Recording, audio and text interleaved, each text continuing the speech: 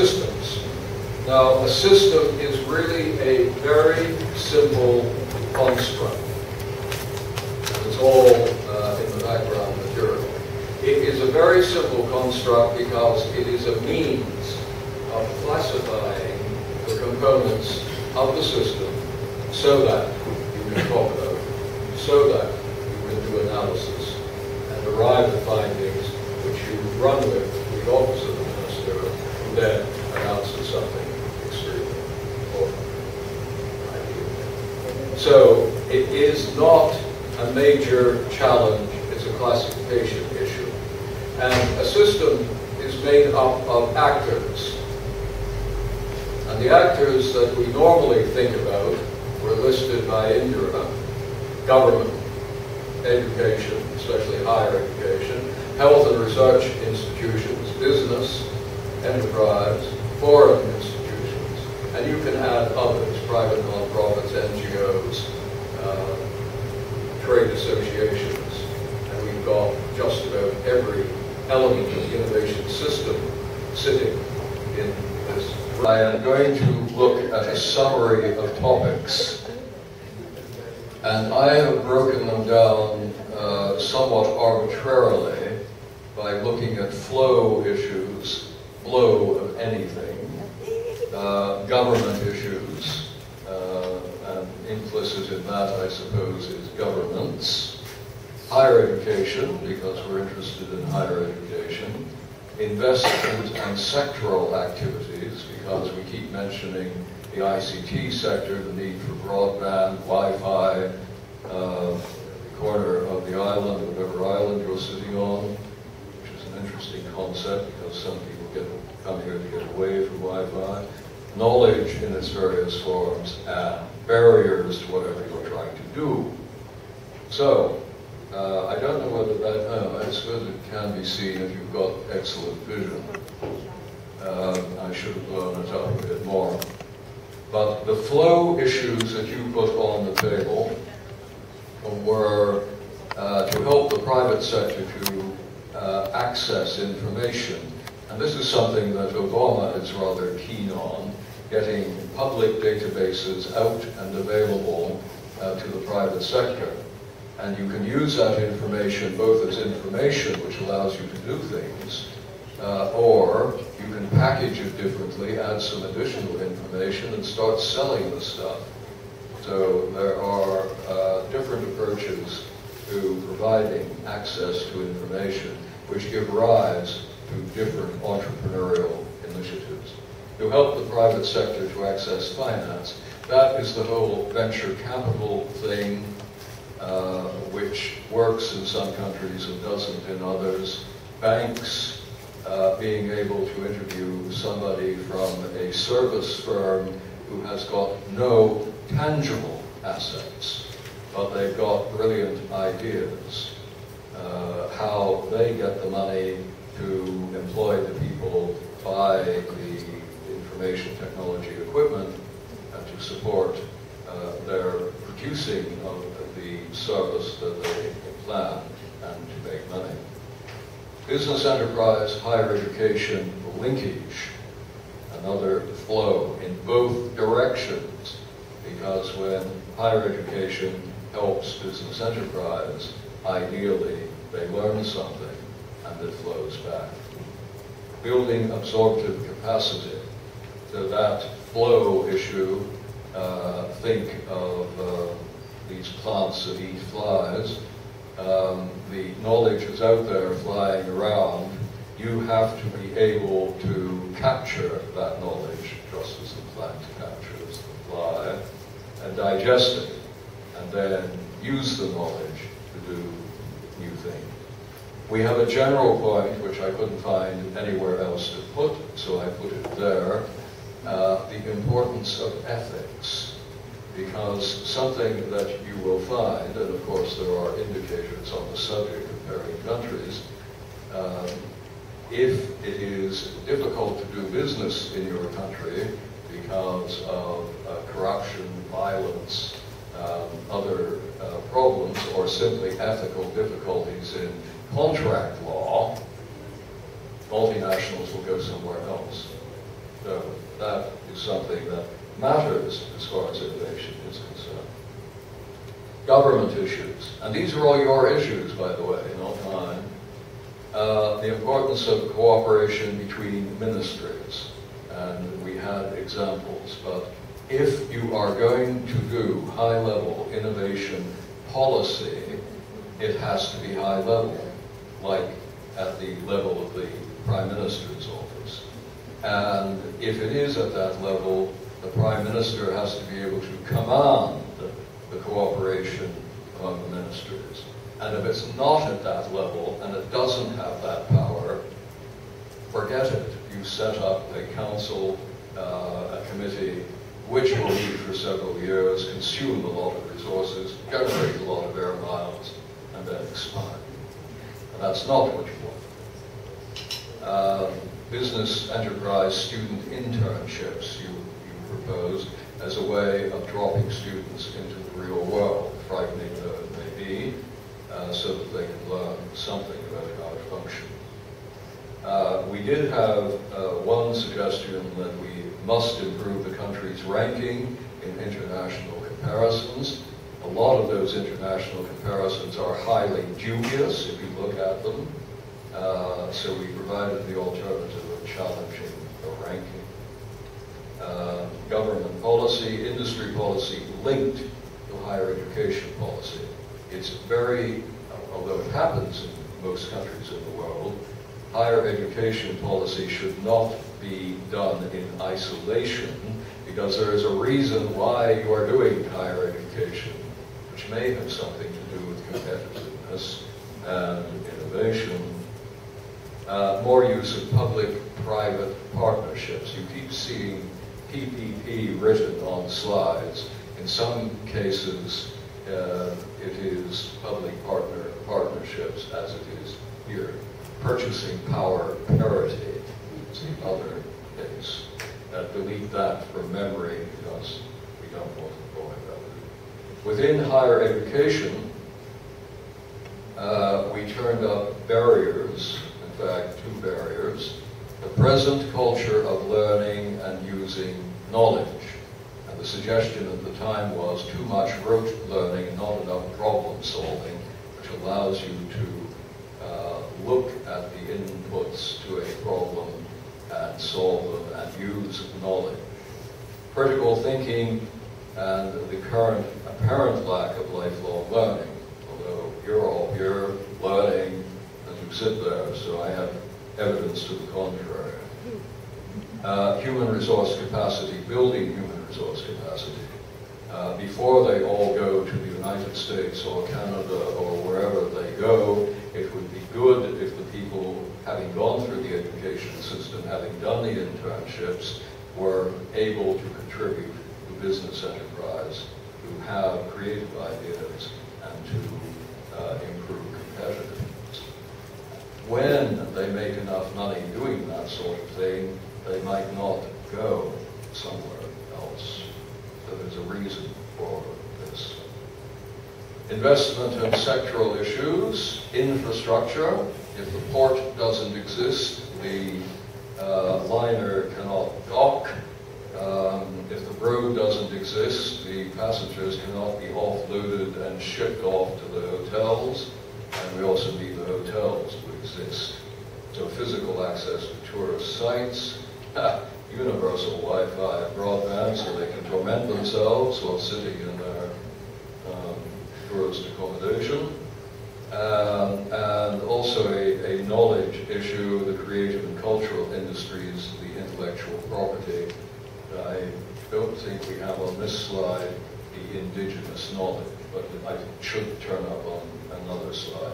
But your creative and cultural industries here are extremely important and could be capitalized upon. More knowledge, brain drain. We talked about brain drain, that's an outward flow. The knowledge stock, traditional knowledge and local knowledge, and traditional knowledge and local knowledge, I should point out, turns up everywhere.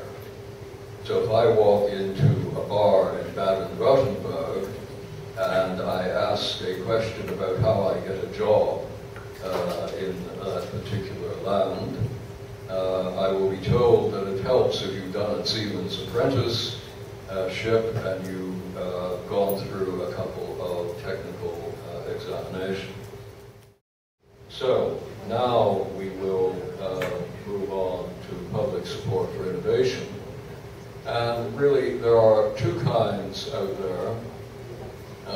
Support for the actual innovation activities, and we've already rehearsed the innovation activities, and I have here a small subset of innovation activities: research and development, human resource development, capital investment. So you can look at the activities of innovation and decide that people are not, firms are not investing enough in information communication technologies, and that is a way to get on the various platforms and to produce products that make money. So you provide a tax incentive to invest in ICTs. You can find examples of that around the world. An alternative or a simultaneous approach is to adjust the framework conditions which enable the activity of innovation. They also influence the innovation activities, and note that those phrases are not the same. But let me add one little footnote in which there is a caveat. When you play with framework conditions, you are not driven by the philosophy of one of the political parties in the United States that any restriction on free enterprise is evil and we should deregulate right across all economic activities. We have seen an example of innovation in the United States which has had quite an influence upon our lives. This was an innovation in financial services, the bringing of a new or significantly improved product to market, monetized debt based on the housing industry, mortgages, which was permitted by the existing financial services regulation because they had been severely weakened over the years. So this toxic product was put on the market and immediately diffused across the planet. And then, of course, it's self-destructive. And that placed us in the deepest recession since the 1930s, out of which we are still digging. And this killed people in Africa. So these things are not trivial.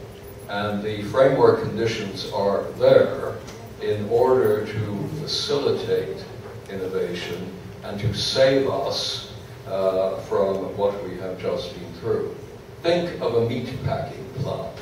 There are regulations about meat. There are government inspectors that wander around measuring for various evil things that like to live in meat and which kill people. There we know how to do it. In financial services, we are still learning. So that's the footnote. I'm going to give you some examples from Canadian policy, which focuses on adjusting the framework conditions. Now, why is this? There was a change of government in 2006.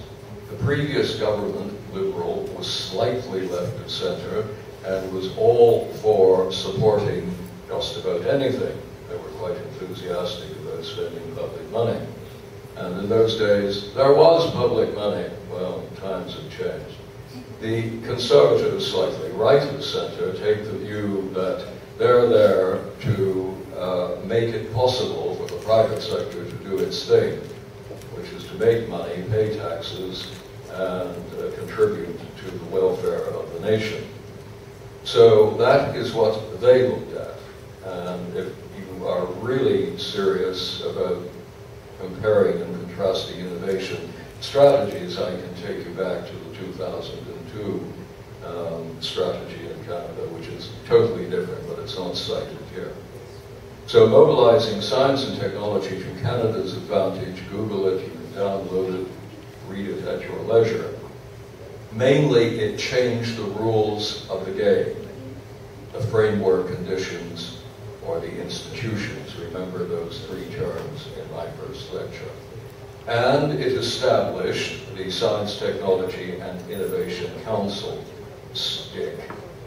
Now, I mention STIC because we are talking here about councils that deal with innovation and science. But remember from my lecture the observation that if you are going to do this seriously, what you need at the top is a very credible innovation council, because it's completely different from science and technology, higher education, and all those things. If you're going to do innovation, do innovation. Otherwise, the higher education sector will capture the money. I've seen that happen in more than one country. STIC, then, so I'm now telling you about a council which more or less works, depending upon what day it is, advises the Minister of Industry, and it is internal to government, and the proceedings are confidential. So what advice STIC gives to the Minister, the people never know. And therefore the failures cannot be seen. And the successes are claimed by the Minister. That's the way politics works. It runs panels of experts, so it brings in all people when it convenes a panel where they don't have the expertise in STIC itself. I am an example of an odd person if you are doing studies in user innovation, consumers as user innovators, so I've done it. And as I suggested, if a panel is going to be serious, it has to include the business sector, the higher education sector, and government. So that isn't just the panel, but STIC is a well-balanced advisory panel or council, including all of those people. Now, it does another thing. As well as being totally secretive and evasive while doing its job, it publishes the State of the Nation report, and there are three. It provides a means of monitoring also, and I'm now going back to the Science and Technology Policy 2007. Not only does STIC, which was created out of the 2007 policy, do its internal thing, but the State of the Nation is really reporting on the progress of the government policy. And in addition, the government itself published a progress report in 2009, and we're waiting for another one. So that evaluation and reporting is an ongoing thing built in to a high-level policy activity with a high-level council is worth thinking about. A second initiative concerning public support for innovation, which is what I'm supposed to be talking about, is the so-called Jenkins panel. And it reviewed federal R&D programs and made some recommendations. Now, I'm going to tell you a little story about the Jenkins panel and the power or danger of statistics. The OECD, where I also work, but I don't admit it, publishes the Science, Technology, and Innovation Outlook, and also the scoreboard. And these come out every second year. And in these publications was what is known in the OECD as the killer graphic. And the killer graphic presented the direct and indirect support for research and development in the 34 OECD countries. And you get it's a bar graph, and it's high at one end and low at the other end. And when you look, like those bar graphs, and when you look at it, on one side where you're looking at direct support, there is an enormous spike.